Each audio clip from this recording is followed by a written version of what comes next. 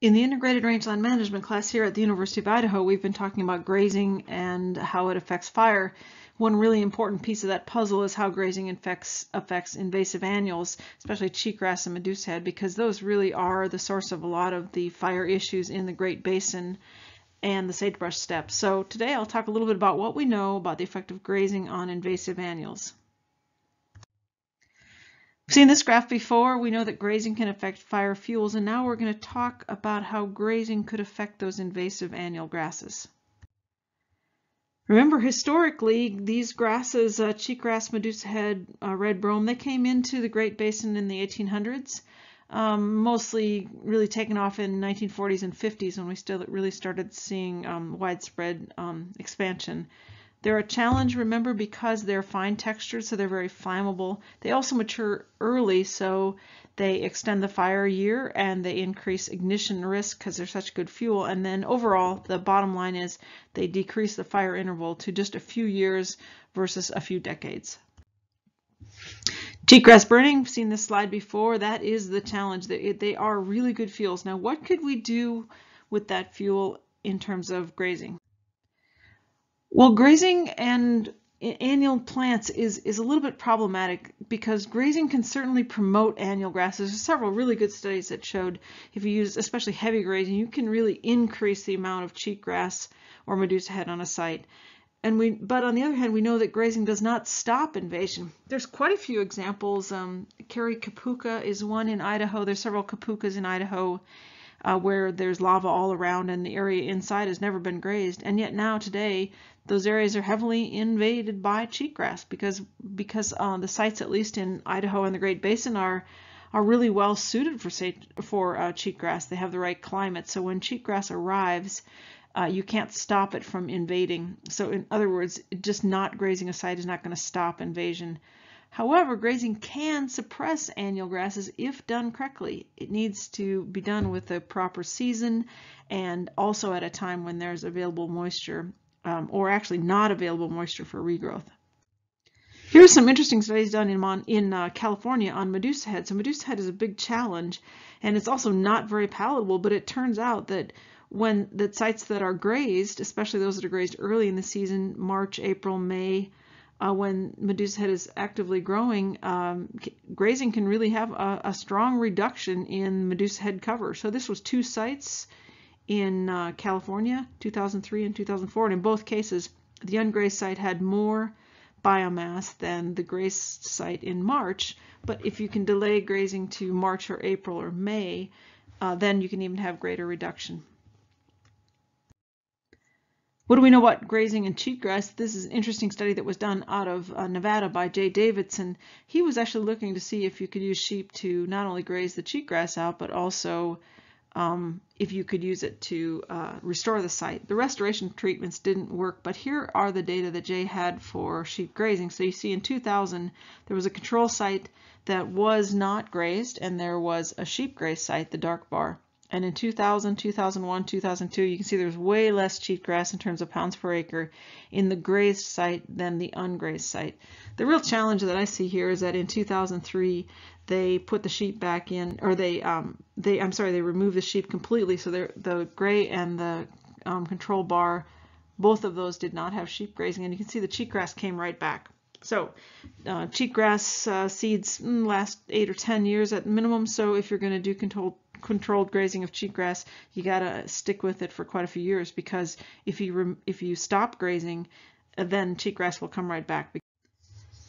An interesting study done in northern Arizona, so a little bit out of the Great Basin, but also has some interesting relevance to how grazing might affect cheatgrass. In this case, pretty long study from 1997 to 2004. The green bar in the middle there is an area where cattle were removed, and the bottom bar, the yellow bar, is one where grazing was moderate. So if you just compare the moderate to the no grazed site, you can see that there was more cheatgrass in the no grazed area than there was in the moderate grazed area. There was also another treatment in this study, the dashed line with that has no highlighted color. It was what they called high impact grazing. So that would be like that management intensive grazing where they graze several times per year but grazed very heavily. That site had more cheatgrass than the moderate grazing from 1997 to 2002, but the real emphasis of this site was on the fact that in 2002 there was a drought, and what happened was that really heavily grazed site really did have an increase in cheatgrass. So the take-home message here is moderate grazing would be more effective than control, but really heavy grazing could be a challenge and really promote cheatgrass, especially in drought years. So it is important to be careful with grazing management in drought years. Here's an interesting picture that I got from Barry Perryman. He's a professor at the University of Nevada, Reno, and this is cheatgrass. This is a really solid stand of cheatgrass. What's interesting about this is it looks like it could be anywhere in the Great Basin, but this was back in the homeland where cheatgrass comes from. I can't exactly remember where this picture is from. Uzbekistan, I think, is where it was, but somewhere in that Mediterranean area where cheatgrass came from. This is what it looks like in its native habitat. So it can be really solid stands. Dr. Perryman has been looking for the last several years in some really promising work on winter grazing to manage cheatgrass. So I'm going to show you a little bit of his results from that research. So here's a site that was really well invaded. This is in Nevada now, so it looks not too much different than the other picture I showed you, but this is Nevada, heavily invaded site with cheatgrass and some perennial grasses back there. And he grazed it, and a few years later, that same site, now you can see those perennial grasses, mostly crested wheatgrass, is really expanding, and there's not much evidence of cheatgrass between those plants. So we went from a nearly completely invaded site to this site now that looks really dominated by perennial grasses. Here's another site. This one was in Oregon, the Upton Mountains in Oregon. It's the Upton Mountain allotment. In 2012, you see really dominated by cheatgrass. This was a fall picture taken right before the cattle were put in. There are some perennial grasses there. So they grazed that for a few years. And in 2016, now you can see very little evidence of cheatgrass in the spring and April, when you should see a lot of green coming on. Very little cheatgrass, but a lot of crested wheatgrass and other perennial grasses. So another really good success story of a few years of winter grazing. So those pictures all look really good, but I'm happy to say that Dr. Perryman and his associates have also been doing some research to see if there really is a difference. So this was a study that was done by a grad student, Schmelzer, and he was looking at a change in cheatgrass, and his study was from 2007 to 2009, again in Nevada. And what he found was, first of all, in his study, the cheatgrass really did decrease. So in the grazed site, the cheatgrass went from a couple hundred pounds per acre to about 100 pounds per acre, so it really decreased over that time. During that same time, in the ungrazed area, the cheatgrass stayed about the same from 2007 to 2009. The good thing is that on the site that he studied also, the grazed site had more perennial grasses. Yes, the ungrazed site also had more perennial grasses. That was probably because some just climate differences, etc. But the grazed site had a lot more perennial grass biomass.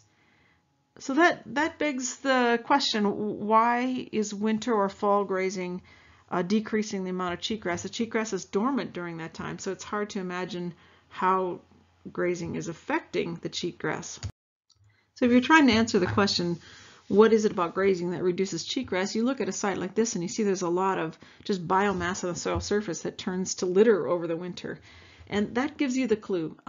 The Latin name of cheatgrass is Bromus tectorum. Bromus is because it's an oak grass, and tectorum is from the Latin meaning tectum, which means a roof.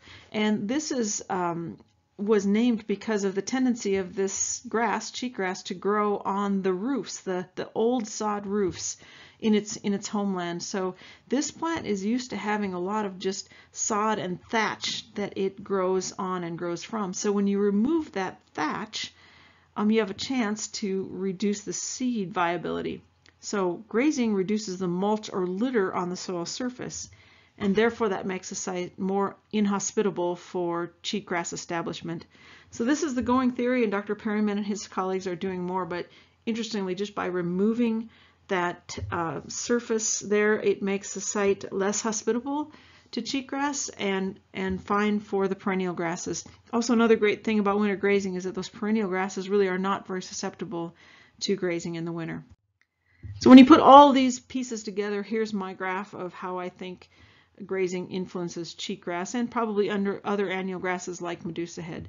If you have no grazing, cheatgrass will increase to the extent of its range till some other abiotic factor is slowing it down. Of course, the cheatgrass has to get there, but at least in North America, it gets a jump on the perennial grasses and can become established even without livestock grazing. Grazing in the early spring, such as a study we saw with sheep and early spring grazing in Nevada, can really be effective. The key to that is to make sure that the plant is continually grazed and does not allow it to go to seed. So if you graze it in the spring and then there's rain, that can be a challenge. So spring grazing can work, but you have to somehow keep ahead of it if you have spring rain. You also need to get off the cheatgrass before the peak biomass of the perennial grasses, because we know that if you graze cheatgrass at that time, the cattle will probably graze the perennial grasses because they're better as the cheatgrass becomes dormant. They would switch their grazing to the perennial grasses, and therefore they would suppress the competitiveness of the grasses and the cheatgrass wins. However, now we're also seeing that dormant season grazing, that winter and fall grazing, could really be a time when we could reduce the viability of the seed bed and really remove the dominance of cheatgrass from ecosystems. So the answer to the question, does grazing is it promote or suppress cheatgrass? The answer is yes. If you want to know more about grazing cheatgrass and other annuals, this is a really great guide called the Green and Brown Guide. It's out of the Science-Based Solutions for Invasive Annual Grasses at ebipm.org. So go to that website, download the Green and Brown Guide. It will give you kind of step-by-step grazing approaches.